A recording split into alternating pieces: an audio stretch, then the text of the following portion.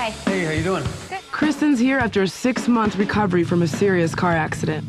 I'm looking to get a star on the back of my neck with a halo over it and soft angel wings. And I want like a light blue shade on the outer edges of the wings. I survived an accident in December.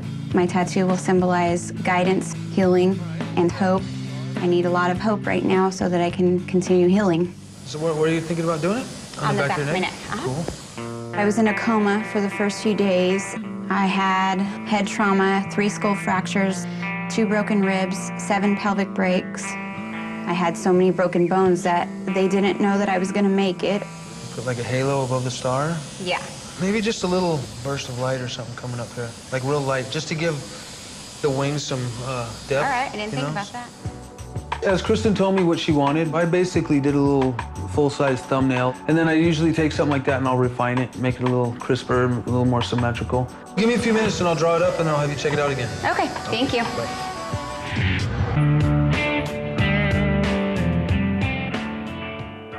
Kristen's back to see her angel wings. Wow. Yeah, I like that a lot. Maybe we could do like a little red and orange mixed, and then a little bit of blue in these tips. I like it. I am here because I was in an accident in December and I put together a tattoo.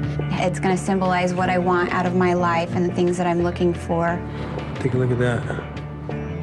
I like it a lot. Cool, looks good, huh? Uh-huh. Okay, Kristen, here goes. What's the whole meaning of this tattoo anyway?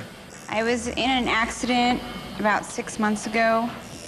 It was the first hard rain our town had, and I was getting on the freeway, and my tires lost traction with the road, and I hit the center divider and bounced out sideways into the middle of the freeway.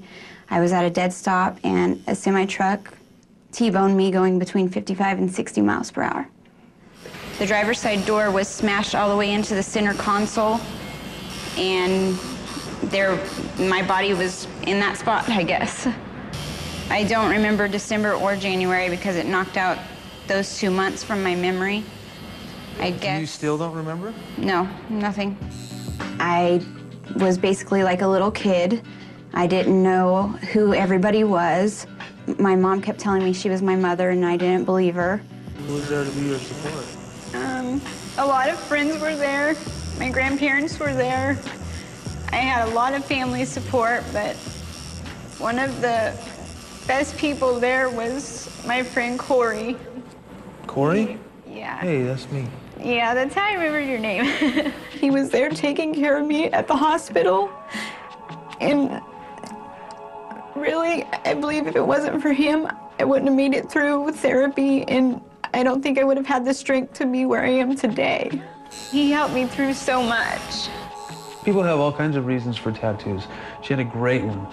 To think that she went through that type of devastation and get tattooed 6 months later, it kind of blows me away. I honestly feel like somebody was in the vehicle with me that night.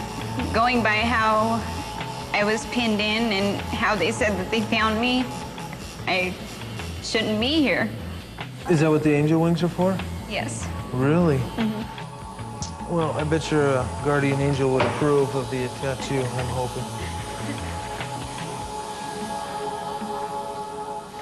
All right, now you get to check it out. Oh my God. I like it a lot. You see it good? Yeah. Right. I like the wings too, they're awesome. Thank you so much. You're very welcome. You've earned it. Thank you. No matter what bad days I have now, it can't be as bad as what I've already been through, and I'm thankful for that. Just having the tattoo on me, I will always look back and realize I've made it. I've come this far, I can keep doing better.